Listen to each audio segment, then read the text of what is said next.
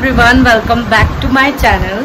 और आज सुबह नहीं हो रही है, आज दिन भी नहीं हो रहा है, आज इवनिंग हो रही है और मैं इवनिंग में अपना व्लॉग स्टार्ट कर रही हूँ बिकॉज मैं पूरे दिन से ऐसे ही व्लॉग करने का मन नहीं कर रहा था, तो मैंने पूरे दिन से शूट नहीं किया है। तो अब मैं जो है शूट करूँगी और मैं सोच रही हूँ आज कढ़ी बनाने के लिए कढ़ी चावल।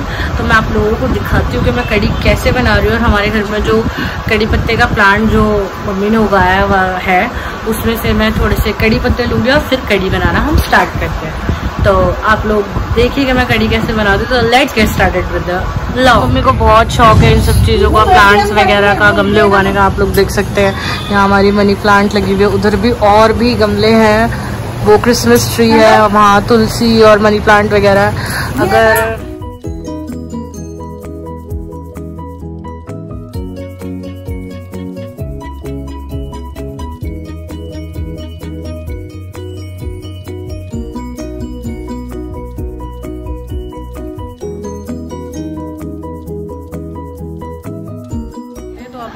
तड़का बनाऊंगी।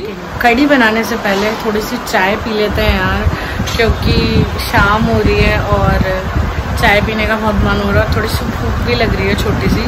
तो हम चाय पीते हैं, फिर हम अपनी कढ़ी बनाना कंटिन्यू। मैं यहाँ कढ़ी बनाने के लिए ये बेसन का पैकेट, हम ये राजधानी वाला बेसन यूज़ करते हैं कढ़ी बनाने के लिए। तो मैंने यहाँ ये वाला बेसन भी लिया है और उसके बाद मैंने यहाँ ली है ये दही, आनंदा की दही ये ली है हमने कढ़ी बनाने के लिए। उसके बाद यहाँ मैंने ये हींग ली है, ये रामदेव की स्ट्रॉन्ग हींग है। बिकॉज़ हींग मैंने इसलिए लिया क्योंकि हींग के साथ कढ़ी का जो टेस्ट है बहुत इन्हेंस होके आता है, इसलिए ये हमने ये भी मतलब ये भी मंगवाई है मैंने कढ़ी बनाने के लिए।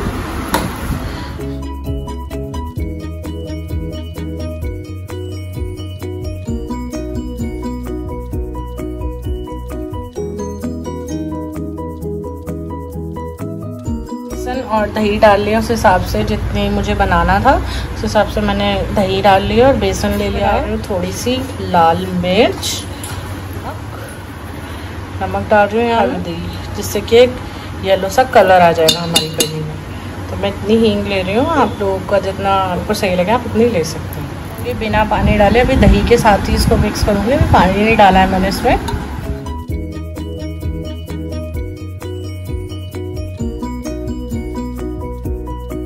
उसके बाद जब हमारा पेस्ट कुछ इस तरीके का हो जाएगा तो फिर मैं इसको पानी डालूंगी।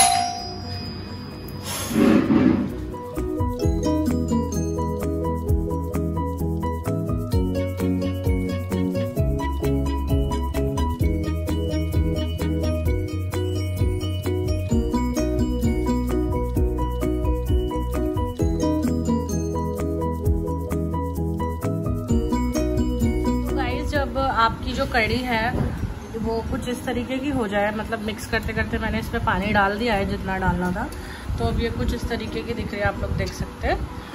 तो अब मैं इसको पकाने के लिए रखूँगी। आप अपनी कढ़ी के अकॉर्डिंग जो है इसमें पानी डाल सकते हैं। मैंने जितनी बेसन लिया था उस अकॉर्डिंग इसमें पानी डाला है, आप लोग अपने जितना बेसन लेंगे उस अकॉर्डिंग पानी यूज़ कर सकते हैं। और अब ये मैंने जो कढ़ी है वो गैस पे चढ़ा दी है। मेक श्योर आप लोग ये ध्यान रखें कि आप लोग कढ़ी चढ़ाने के बाद उसको ऐसे घुमाते रहें, नहीं तो जो कढ़ी है वो नीचे बैठने लग जाएगी। और एक उबाल आने से पहले हम इसको ऐसे चलाते ही रहेंगे, इसको रोकेंगे नहीं। तो गाइस, अभी जो है वो मेरी कढ़ी में उबाल आ गया है, तो मैंने इसकी गैस को जो है वो बिल्कुल स्लो कर दिया है ताकि कढ़ी जो है वो कुकर से बाहर ना आ जाए। और आप लोग देख सकते हैं मेरा गर्मी में क्या हाल हो रहा है। तो अभी जो मेरी कढ़ी में उबाल आ गया तो मैंने इसको स्लो पे कर दिया है। एक उबाल आने के बाद आप लोग जो है कढ़ी को मतलब थोड़ा सा इधर उधर हो सकते हैं छोड़ के, लेकिन एक उबाल अगर नहीं आया तो उससे पहले नहीं हो सकते। एज यू कैन सी, आप लोग देख सकते हैं मेरी कढ़ी में उबाल आ रहा है। गाइस, मीनवाइल जब तक हमारी जो कढ़ी है वो बॉईल हो रही है, पक रही है, तब तक हम पकौड़ों की तैयारी कर लेते हैं। जो कढ़ी में पकौड़े डालने हैं, कई लोग पालक के भी पकौड़े डालते हैं, कई लोग प्लेन भी डालते हैं, लेकिन मैं जो है प्याज के जो है पकौड़े डालती हूँ कढ़ी में।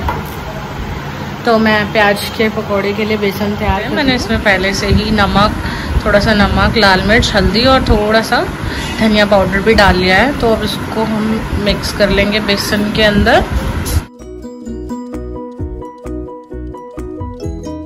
और उसमें थोड़े से ये हमारे अनियंस डाल लेंगे। ने जो बेसन था उसको पानी डाल के जो है उसको घोल लिया है, प्याज के साथ मिक्स कर लिया है। और मैंने पानी जो है वो थोड़ा कम ही रखा है, बिकॉज़ जो प्याज है वो भी पानी छोड़ती है, तो इसलिए मैंने कम रखा है। अब हम इसके पकौड़े बनाएंगे। मैंने ऑलरेडी जो तेल है वो गर्म करने के लिए रख दिया था, तो अब हम इसके पकौड़े बनाना स्टार्ट करते हैं।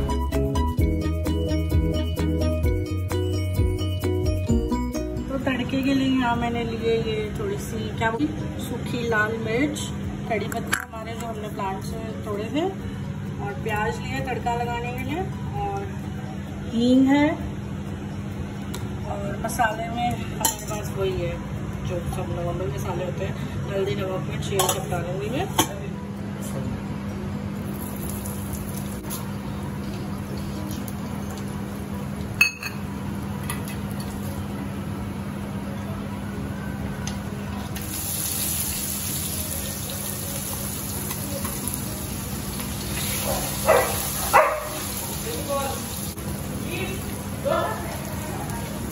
हम इसमें ऐड करेंगे लिटिल बिट ऑफ हल्दी, लाल मिर्च, और जो हमारा नमक रह गया था स्वाद अनुसार अब हम वो भी यहीं पे डाल देंगे। 2-3 सेकेंड्स के लिए पका लेंगे। जलाना नहीं है मसाला, सिर्फ पकाना है।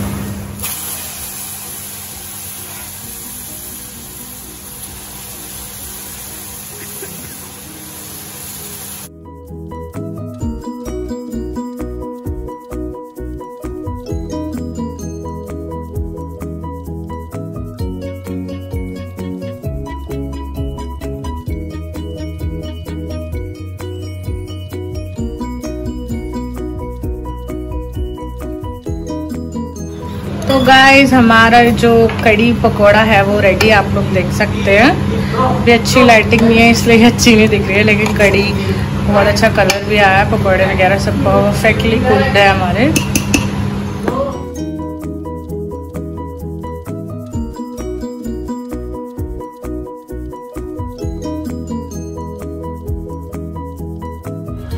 तो कड़ी हमारी तैयार हो चुकी है, और मैं इतनी ज़्यादा थक गई हूँ कि इतनी ज़्यादा गर्मी लग रही थी कि मैं बस यहाँ कड़ी बनी और मैं यहाँ के लेट गई। और कड़ी हमारी बनके तैयार हो चुकी है, चावल बन रहे हैं। तो और मैं इस व्लॉग को ही एंड करती हूँ, क्योंकि इससे ज़्यादा हिम्मत नहीं है मेरी गर्मी में खड़े होने की रसोई में, क्योंकि गर्मी बहुत ज़्यादा हो रही है।